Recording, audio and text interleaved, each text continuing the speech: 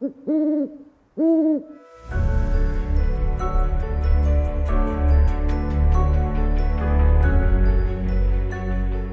name is Howard Williams. I grew up in Pueblo, Colorado and went to University of Colorado. And then I went to the University of Michigan for grad school in English. I've been in New York now for 23 years. I moved here to live with Michael Alhanti, and who died 2 years after I got here.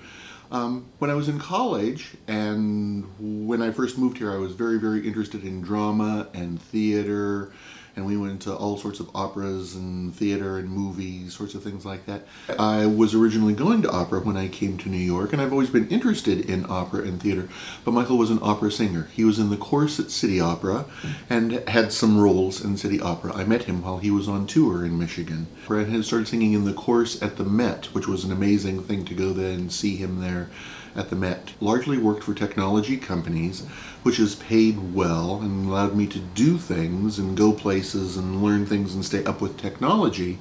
But largely I've always led a life interested in the arts outside of my work. So outside of that, I've always gone to galleries, gone to shows. So 17 years ago, I met Todd Mick. He's from Toronto, and he had just moved here. We met at a gay leather bar on the West Side Highway, the Spike, that's no longer there, and started dating and dated for a while, and things were going very well. He's much more grounded sort of in the real world, I think, than I am sometimes. He's less interested perhaps in the arts, but goes with me to almost all the museums and a lot of the plays and things that I go to. But he does not go to the more avant-garde and the more advanced things that I'm interested in. And that's fine. Early on, I drug him to a 3-hour puppet drama about the blood crisis in Canada with AIDS blood from the Red Cross. And that was kind of the end. It was pushing things just a little too far. And I thought it was pretty interesting. I'm very fond of popular culture. I'm the mixture of high and low. A postmodern belief that there's no difference between high art and low art, I think, is central to my belief. Since I've moved to New York, I've been involved with the Second Tuesday lecture series at the Lesbian and Gay Community Center. Over the years, we've had a lot of famous people who've talked. Catherine Opie, all the big authors, Michael Cunningham, Alan Hollinghurst, famous artist Catherine Opie, Glenn Lignon, politicians Al Sharpton. I'm very thrilled. I love Warhol, and I was very thrilled that a couple of years ago we got Holly Woodlawn, who is one of the Andy Warhol superstars, who came and talked. It makes me feel like I have a little bit of a connection with the Warhol world living here in New York. I also joined a book club at the Gay and Lesbian Center and have now read a book a month for every year that I've been here, and for the past 10 or 15 years have also been sort of the chairperson of that and helped select the books that we read.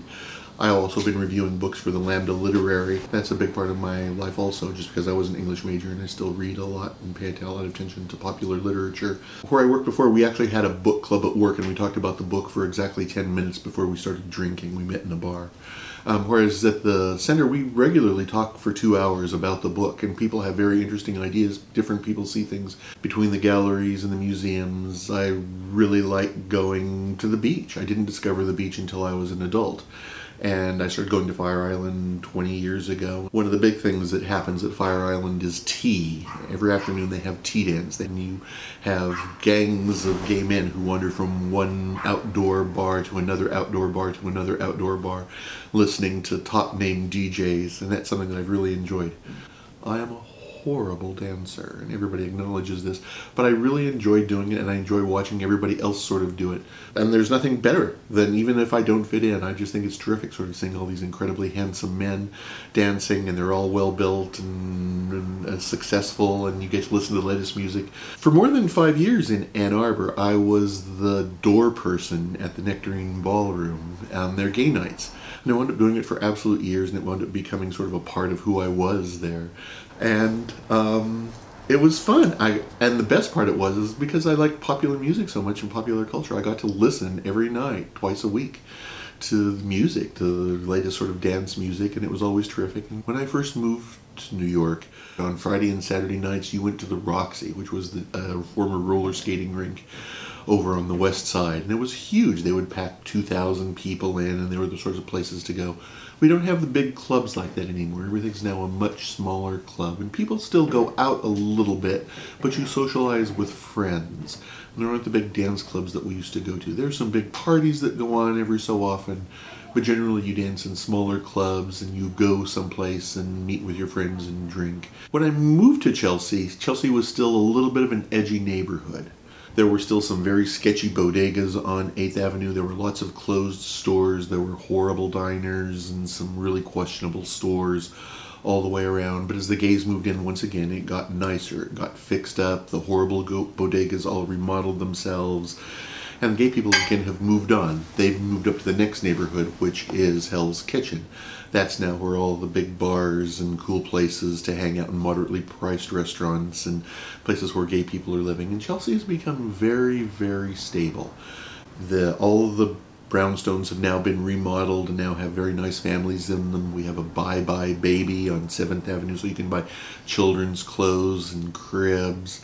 The restaurants have become a little too upscale. It's sort of, we can't eat there regularly. I had a number of guests who came to our house and would sit on the stoop of our building. We have a terrific stoop, and pick up boys, and you could just sit and watch the boys walk up and down the streets walking to the clubs.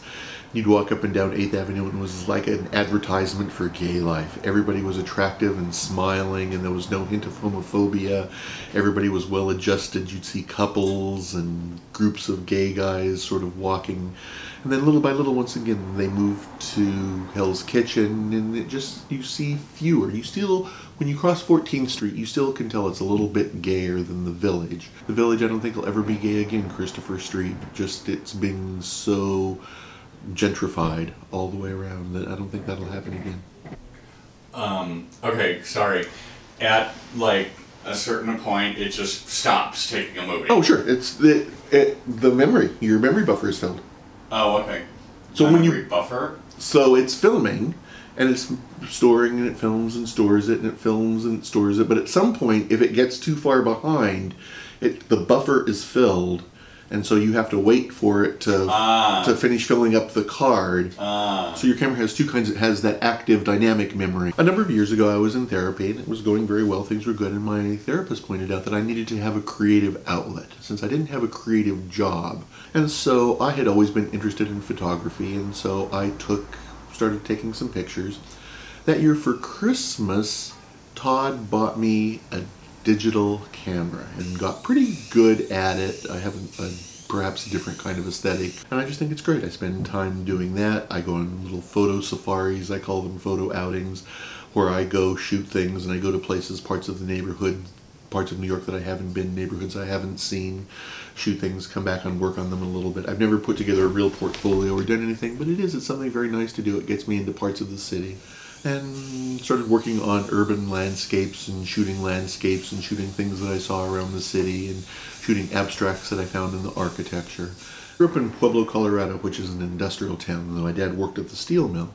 So I've always been interested or seen industry and industrial settings as something desirable, not undesirable. So I like visiting the industrial parts of town and going to construction sites. One of the things that I've sort of photographed extensively is construction sites. There's something about the temporary nature of them that I like, that there's going to be this today or this week and you'll never see it again because the building will be built, will be finished. I also think there's a lot of sculpture that goes on, unintentional sculpture that goes on at these construction sites where people very carefully arrange materials and things while they're doing it. So some of this looks minimalist, it looks industrial. I'm shooting things that there's not specifically a topic, that there's not an object in the middle of the frame that you can look at. They are sort of landscapes. They have a tendency to involve industrial, sometimes decaying, sometimes being built sorts of things. And there isn't always something you can say, oh, this is a picture of a cow in a field. This is a picture of a castle. I've been in New York now for 23 years and in this apartment essentially since within the first year that I moved here. And now the rent is just going up dramatically and we can't afford to stay here anymore. This will maybe be our last year. We're going to start looking around in Inwood and Astoria because this is going to be a huge change though, a huge shift. But it's going to be sort of a sad day when I can't afford this sort of terrific apartment. But I don't think that we're going to be able to maintain this apartment many more years, perhaps another year, but no more than that. And we'll have to move.